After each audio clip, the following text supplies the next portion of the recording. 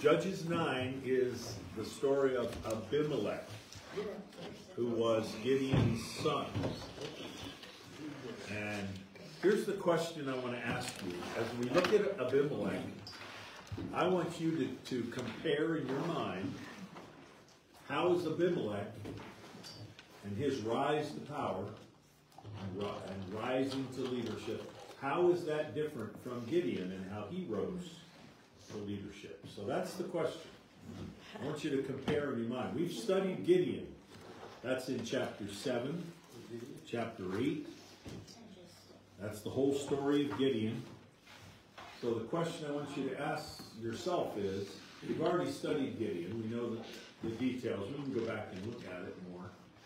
How is that different than Abimelech, who is Gideon's son? And you're going to see it's a lot different. And what ends up in the end is a lot different. It plays out very differently. So I'm going to ask the question, what's the difference? And then what do we learn from this? How should we walk? Francis Schaeffer wrote a book called How Should We Then Live? Based on everything we know, how should we live? That's a great question. How should we live in this world? So let me look at Judges chapter 9 with you. I'm going to read through this. It's a little detailed, and there's a lot in this chapter. How many verses is it? 50-some? Ooh, 57. So I don't know if we'll get through all of it, but it's the story of Abimelech and his rising to power and the details. But pay attention to how he is doing this. Judges chapter 9, verse 1. Now this is right after Gideon has died. Verse 1. And Abimelech, the son of Jerubbaal, that's Gideon, went to Shechem unto his mother's brethren, continued with them, and with all the family of the house of his mother's father. Let me just stop and comment. Abimelech is not in, let's say, well, his mother was called here a concubine, a servant of Gideon. She's not one of his wives. And in the Hebrew culture, a man could have wives and concubines, servants.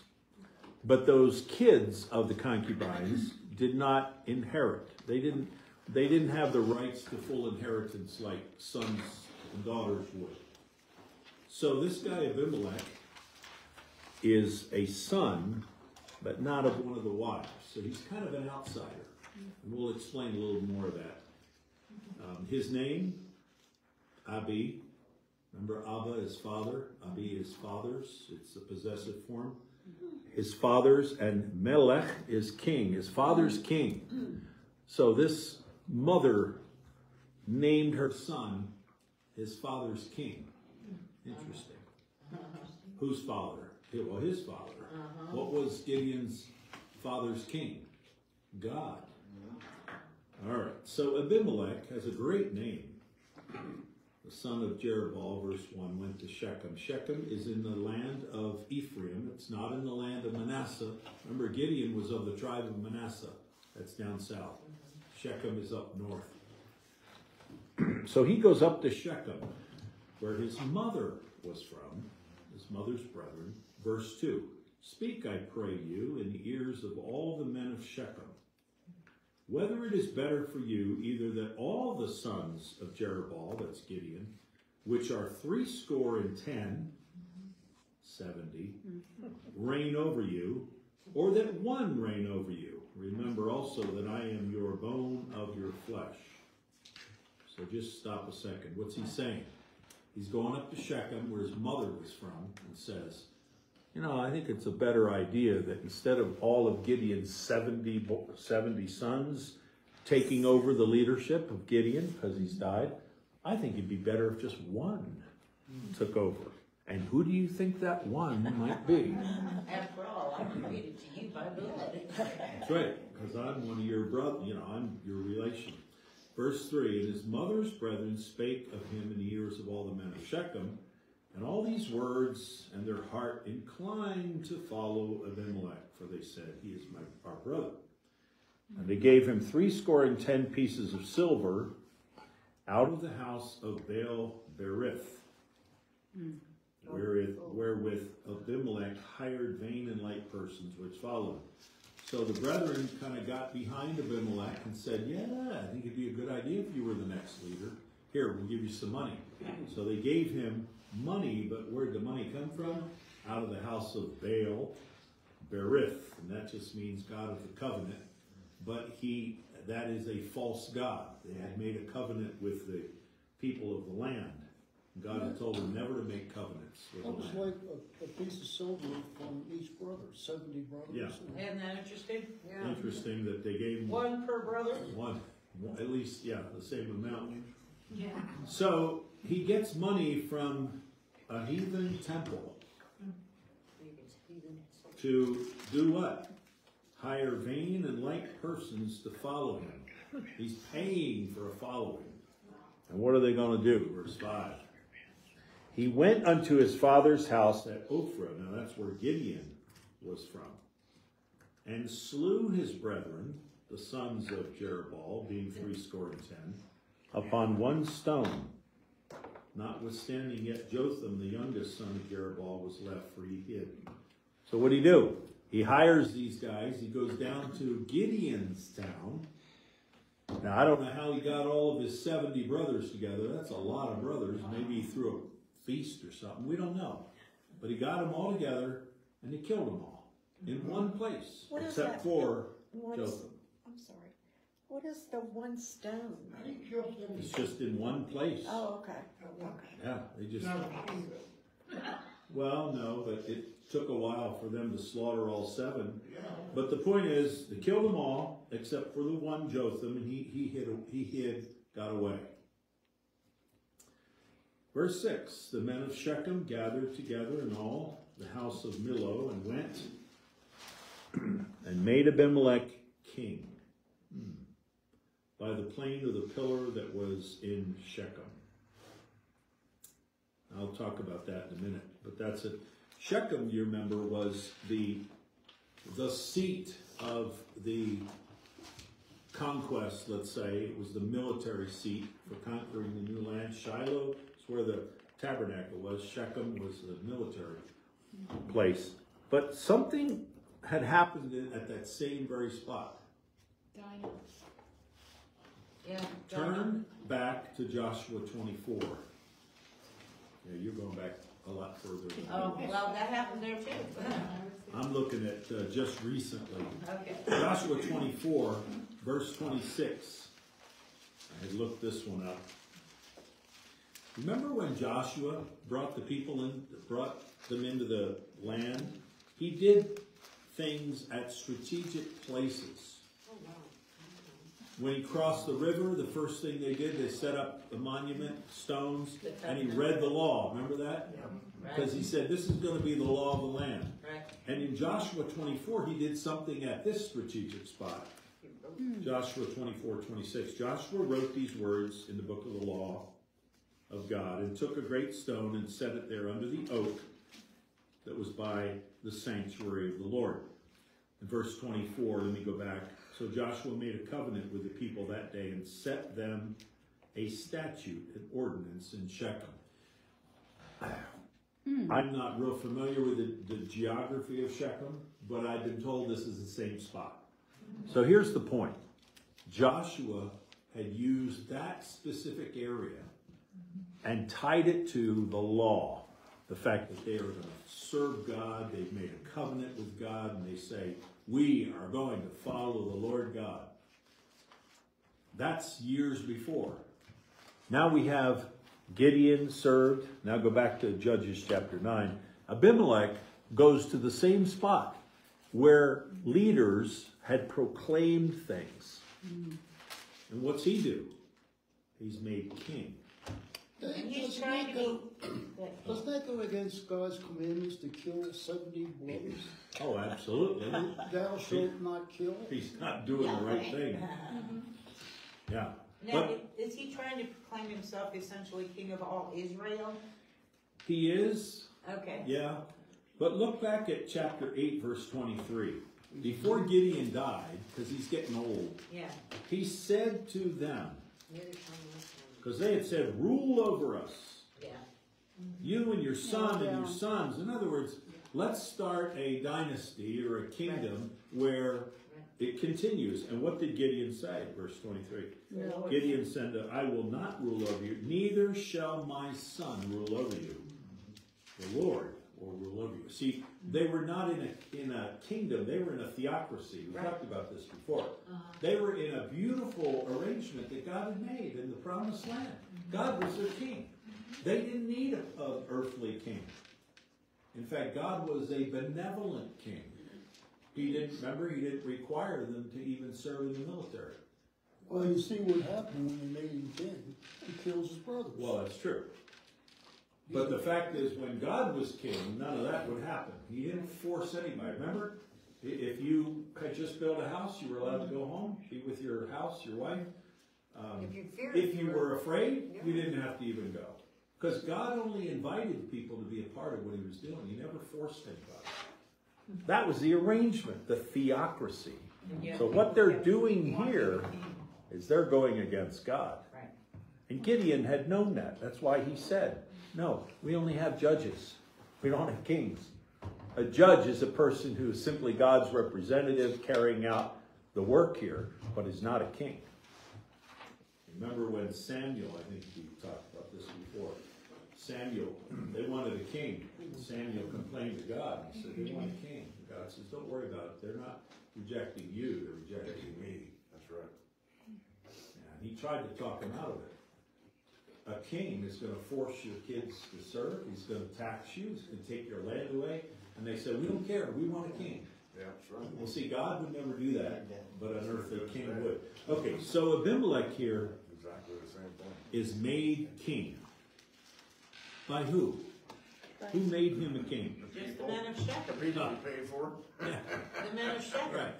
So is God in this at all? No, Not no. it. Well, I don't think God Okay. would have killed him. So we're gonna ask that question again. What's the difference between the way Gideon rose to power? All right, so let's keep going. And when they had told it to Jotham, now this guy's a brave guy. Yeah. He's the youngest of all the boys, or the youngest of, let's say, the sons. He went and stood in the top of Mount Gerizim. Now, if you remember, Gerizim and Ebal are the two mountains. Shechem's in the middle. Right. Yes. So you got one on one side, you got one on the other. The blessings and the curses. Blessings and the cursings. And they were told back in Deuteronomy, when you get to the land, you're going to read the blessings and the cursings. The blessings are from Gerizim and Ebal is the cursings. And there must, I think Dr. Harrison even told us, there's phenomenal acoustics. When you're on that mountain, you can speak, and the town of Shechem down below, modern day, whatever it's called, can hear.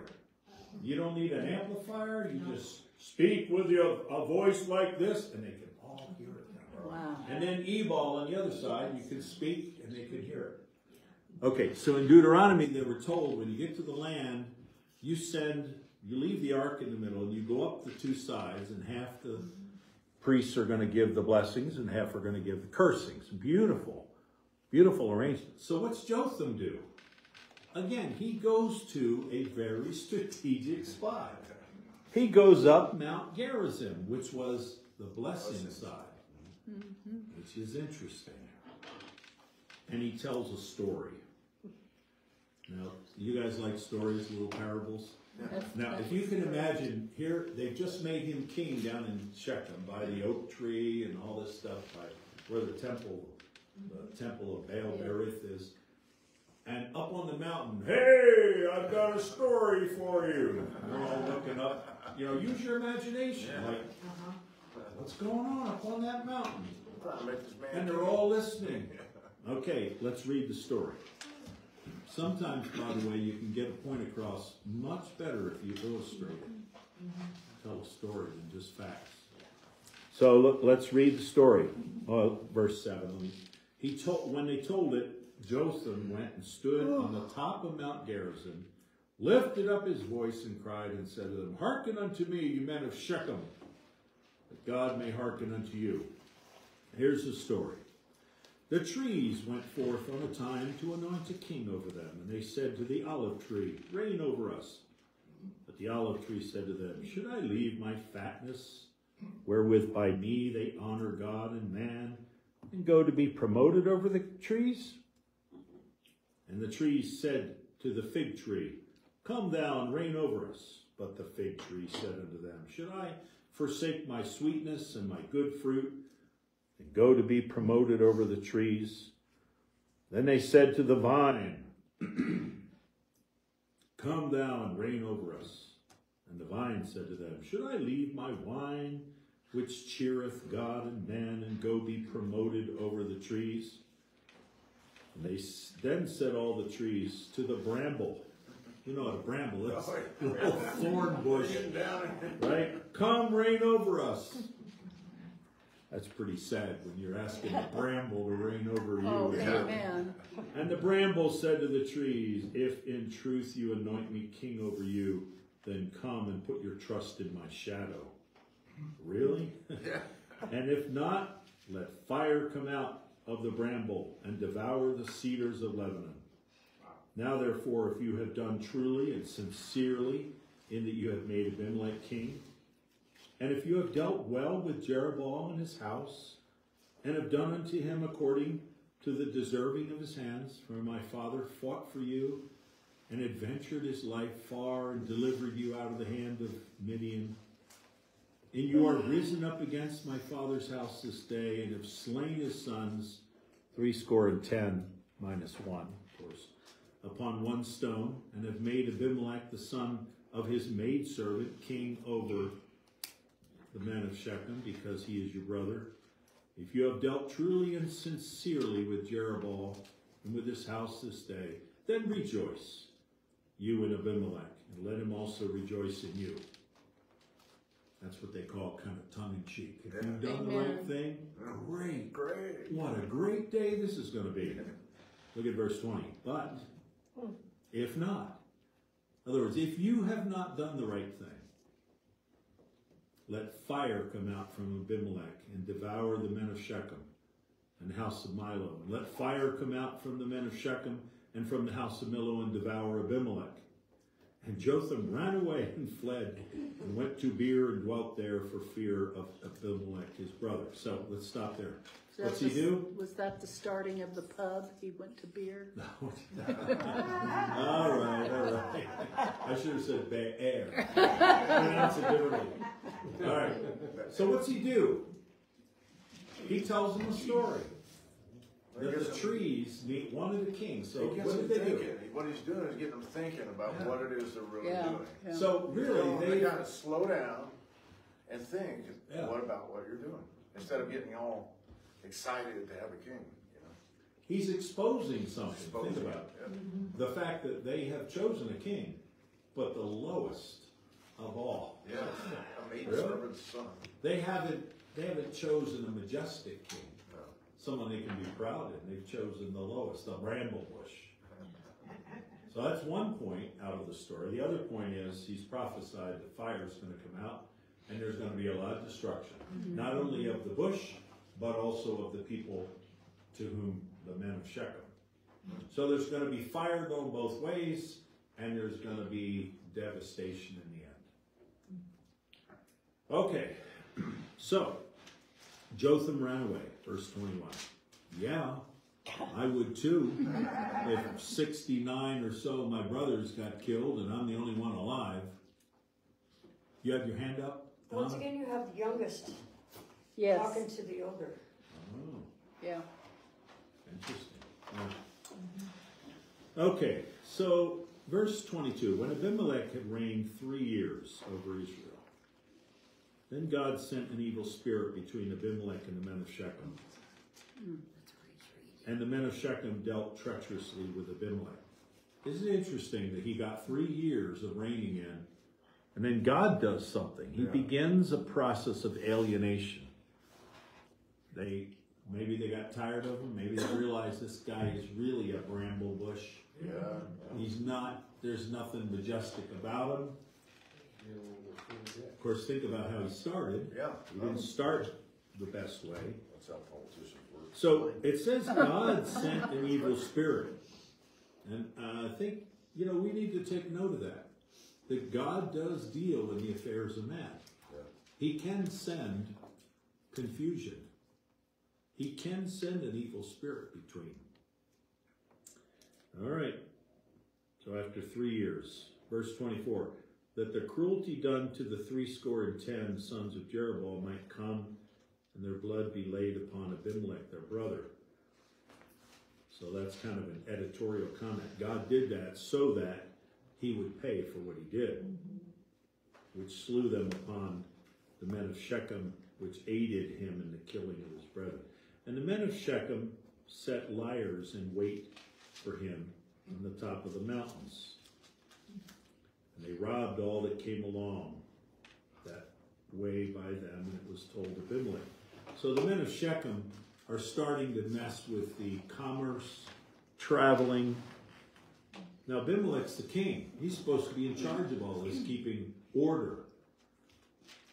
And these guys of Shechem, they're messing up the system. And it says here, they're assaulting people coming and going. Verse 26, and Gaal, the son of Ebed, came with his brethren and went over to Shechem. And the men of Shechem put their confidence in him. All right, so what's this? Well, this is some new guy coming on the scene. Right? This guy realizes Abimelech, he's worthless. He's not doing his job. He's not protecting Shechem. Turncoats. And so now there's a new guy, Gaal. And the men of Shechem start putting confidence in him. Verse 27. And they went out in the fields and gathered their vineyards and trode the grapes and made merry. And went into the house of their gods and did eat and drink and cursed Abimelech.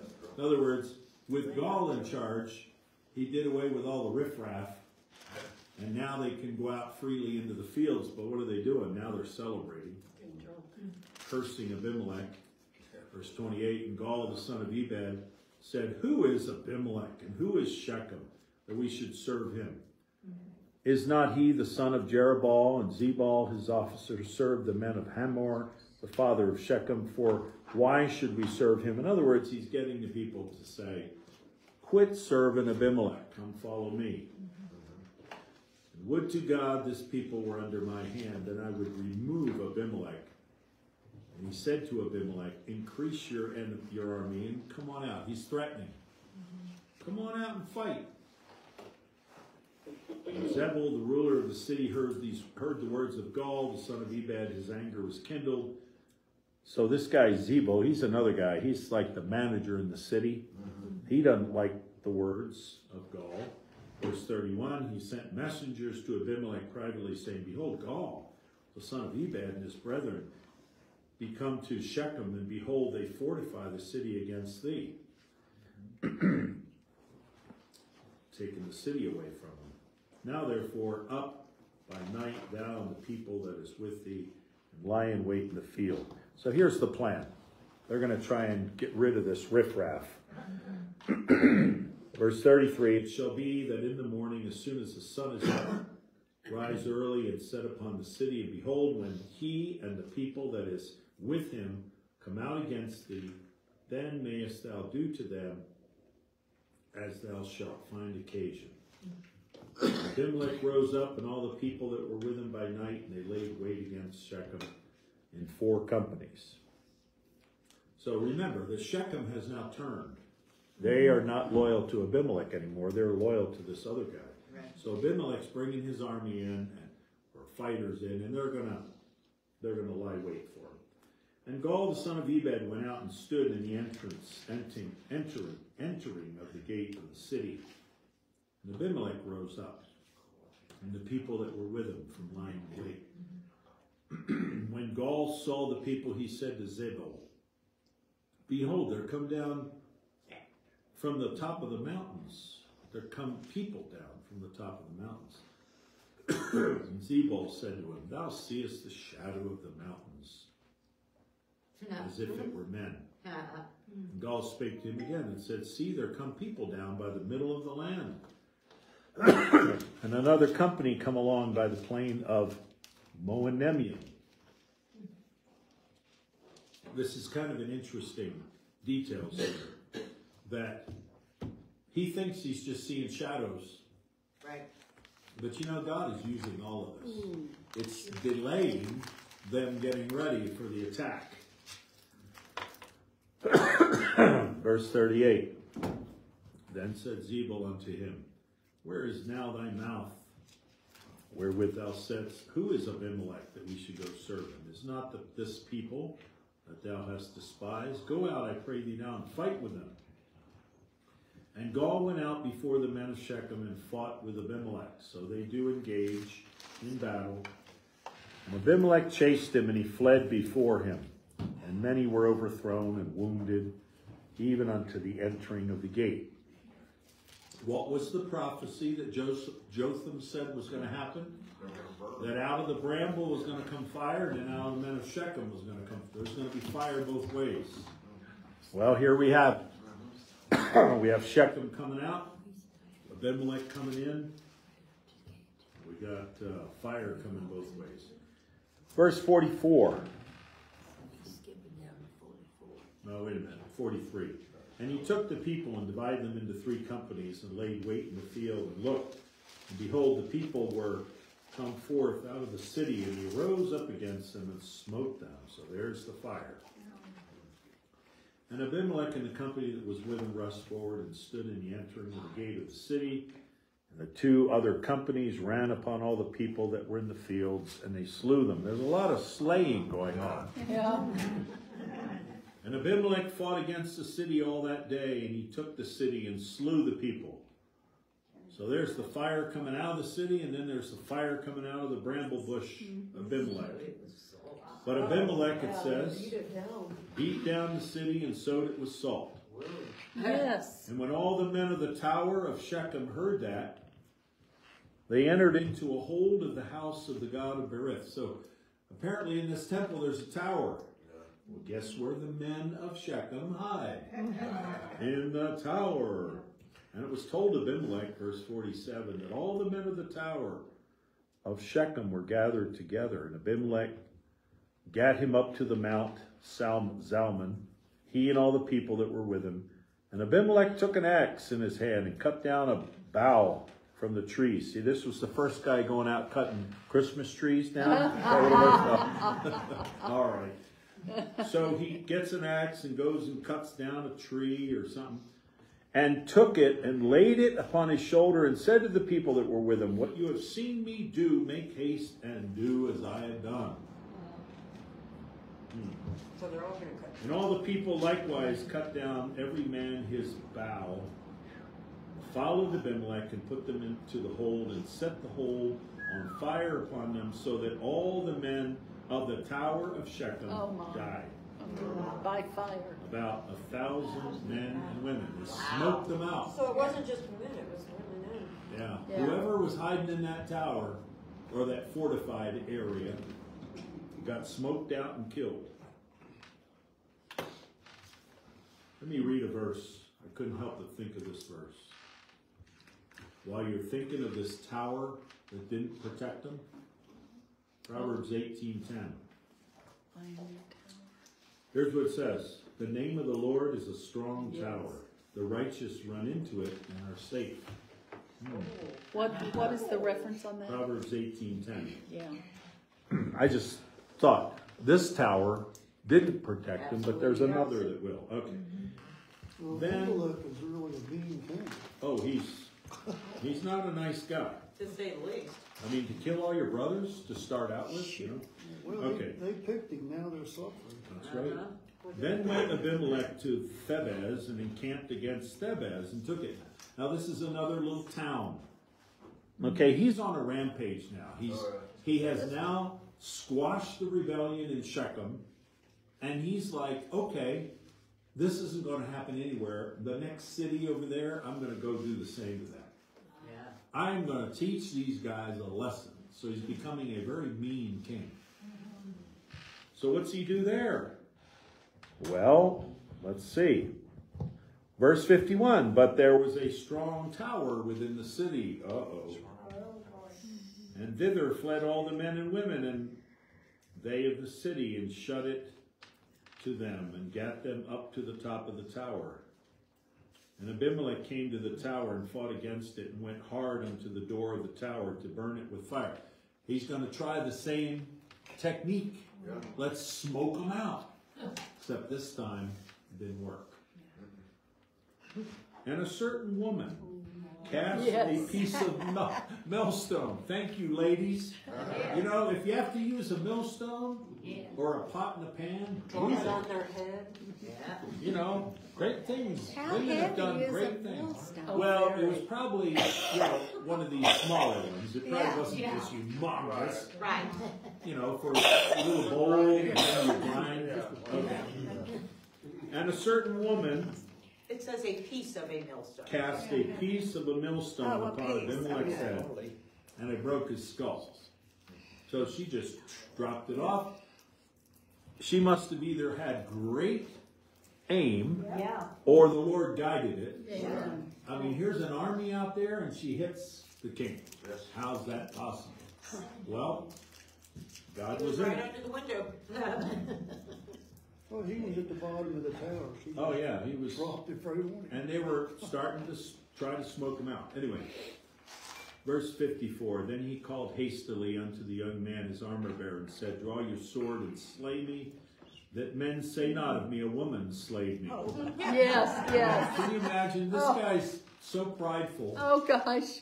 that he doesn't even want to die Well, he from the wasn't skull. even dead yet. And the woman's How did he know? They just had a broken. slay me, that the men not say of me, a woman slew. He And the could young see man her. thrust him through, and he died. Finished him off. When the men of Israel saw that Abimelech was dead, they departed every man to his own place. It's over. Let's go home. The bad influence is out of here. Let's go home. Now look at verse 56. Thus God rendered the wickedness of Abimelech, remember, my father's king, which he did to his father in slaying his 70 brethren. And all the evil of the men of Shechem did God render upon their heads, and upon them came the curse of Jotham, the son of Jerubbaal. I find it interesting that Abimelech killed all his brothers on a stone, and then how did he die? Oh, that's great. A The stone stone killed him. comes back and takes him out. The stone killed him. God has a sense of humor, doesn't he? Okay, so let's just wrap it up with the question. What's the difference? In the previous chapter, we had a humble man named Gideon who was approached by God. Now think here. Approached by the angel of the Lord and said, hail, valiant warrior. And he looks around like, where? He says, I'm of the smallest tribe, Right. the smallest family in the tribe, and I'm the youngest in the family. How much lower can you get? How am I a valiant warrior of the Lord of hosts? And what God did is he picked him, right? As in his humility. Now he had a little trouble, You're right. you know, following through because, or at least getting started, he wanted some signs. And God never criticized him for that. The signs were to encourage him. And God used him. Remember when he drew an army together? God said, it's too big. Yep. Too big. Because see, I'm in charge. I just need you to carry out some things, but I'm going to do it. And so he whittled it down to what, 300 men? And then how did they do it? With a pitcher and a torch, right? I mean, how do you win a battle with a pitcher and a torch? And the sword at your side. But see, God was in it. And so God led Gideon the whole way. He prospered him. I mean, to have 70 kids, That's just a you voice. gotta have some income for that, right? And how do you provide for all those wives? That's the sons. That's the sons, yeah. Well, Jonathan When did he find time to predicted him leave? down. Yeah, exactly. When he was on top of me. So that's Gideon. Had to hire up, right? What? Yeah, but with one wife. What I'm saying, Gideon, I don't know, can one wife produce 70 kids? I don't Whoa, think so. no. 70 years. No. So God prospered him. Now, let's just leave it at that. God prospered him. Abimelech, on the other hand, how did he do it? Did God come to him and say, Abimelech, I've got my hand on you, mighty warrior of God? He forced the issue. Ah. He was And then in order, He's just totally the opposite. and then in order to solidify his standing, what did he do? Slaughtered off all the other ones. Well, you know, his mother named him Father's King, right? I wonder if he was raised there. I mean, he must have been, you know. That may have been a name she chose intentionally. Yeah. Well, it has two different meanings. You could be honoring God. I honor my father's king, or I become. Yeah. And so, yeah, it's the way mother raised him. Yeah. So one of them followed God and let God really lay out a path for his future. That's Gideon. The other one, on the other hand, Abimelech, what did he do? He made his own path. And at every point along the path, you can see that there's error. There's error. First of all, God didn't call him. Number two, you never see Abimelech asking God. Remember, they had the Urim and the Thummim. They had the priests with the breastplate. Yeah. That he could have asked, should I become king? And it would have been, no, right? Whatever stone would light up, it's like, no. He was using the fake one though. What's that? He was probably using the fake one. There you go. Well, that's true. And you remember we did see in the previous chapter that even Gideon, in his latter years, that became a snare. Remember the gold Thummim that he did? Yeah. Maybe it started out as a great thing, but it became a snare. To him Okay. and his family. Yeah. It said, Now, one thing I thought of too, we've talked about the errors along his way, but he very carefully and strategically used special places in order to solidify his leadership. Like the place in Shechem, where Joshua had very clearly said, we need to follow God, we need to honor his law. And Shechem was the place where God was really in charge of all the military, whatever, campaigns in the Promised Land. That was a strategic spot. He's using it, but he's not using it in the right way. Just a thought. There's nothing magical about a strategic spot. Nothing magical. But I think maybe it helps us in our thinking. I think I've told you guys that my father, growing up, he had a chair in the living room. And that was his chair where he read the Bible. And when Dad was in that chair, you didn't interrupt him. Well, I mean, if you had to, if it was an emergency. But we always knew that was his chair where he read the Bible. It was his chair. Now, is there anything magic about a chair? No. But I think for my dad, who was a very busy man, his mind was going many different directions. When he sat in that chair, that was his focus. He didn't answer the phone. He didn't eat. That was his Bible reading chair. Now you may say, well, that's weird.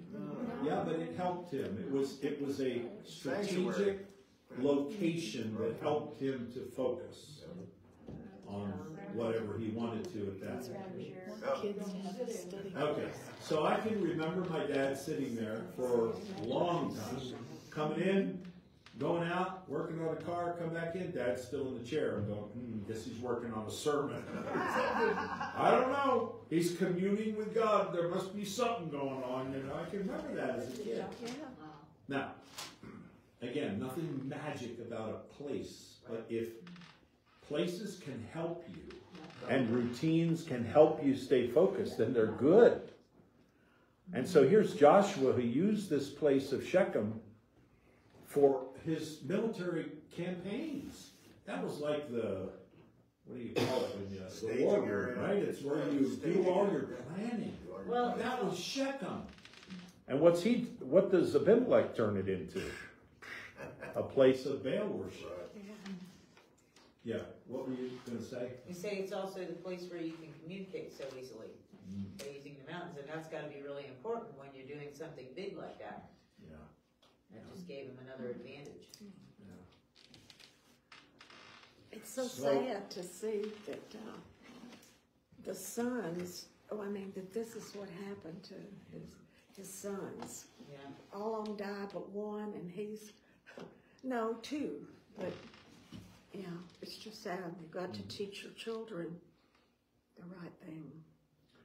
It seems to read from the standpoint that Gideon had this guy's Jotham's mother as his maidservant, but that since she was from Shechem, maybe Jotham was raised back in Shechem. We don't know. Jotham Not was, Abimelech. Abimelech, I'm sorry, I'm getting them mixed up.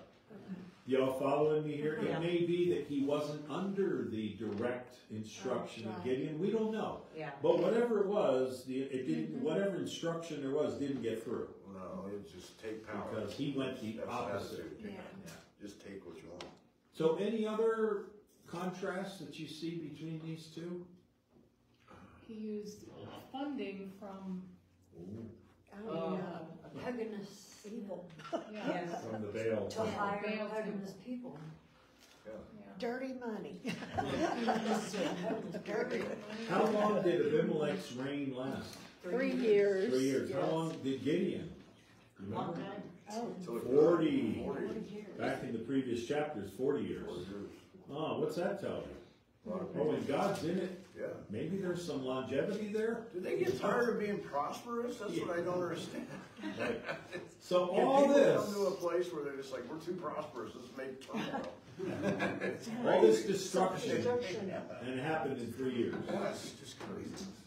Yeah. They have So- everything they need. With Jotham, he's obviously following God, he hears God, right? Does it say any more about what goes on with Jotham? No, we don't hear much about him. We just know he came into the picture to give that prophecy, to tell that little parable, to get him ran. thinking. And then he- And then he runs and hides. Can't blame him. Yeah, can't blame him. I mean, look what happened to his brothers. Yeah. But that's Abimelech would symbolic. have had him killed if he'd stayed around. That's symbolic for us. hoping he would show Maybe we have one Yeah. major job. Do it, and then that's it. We disappear, do our smaller jobs. And you know what? Think about this. Think of how brave this guy Jotham was. He's witnessed 70 of his brothers killed Yes. by this ruthless brother. And then he goes and he stands on the mountain and gives he just didn't issue a quick prophecy like, I'm going to tell it and get out of here. He tells his whole story. Yeah, He's a brave guy. yeah. But God used him. And that was a great point there, Sarah, that God uses people in our lives at certain times. So never underestimate the influence that you can have in somebody's life, however short. You know, God brings somebody into your life. I was telling, I think on Sunday, I was telling people that for the men's breakfast, I always go by the Safeway, 6 in the morning or so, and I buy orange juice. And there's a lady that works there, and I've seen her a couple times. And I asked her, how's your day going? She goes, oh, you wouldn't believe, and she didn't tell me the whole, and I said, well, would you mind if I pray for you? And she looked at me like, are you kidding? Pray for a cashier? And there were people behind me, 6 verses later. but you know what? It's okay, I just prayed for her. You never know what that's going to do. I'm not going to say she's all of a sudden going to be miraculously changed. I'm not saying that. Always chasing But shots. she needed encouragement, and she was the one that I happened to get in the line with. And she happened to tell me she wasn't having a good day. Yeah. So what am I going to do? Just say, oh, see ya? No, because God put me there. So I would encourage you all to be a Jotham. If God puts you in a place, speak up, and then go hide.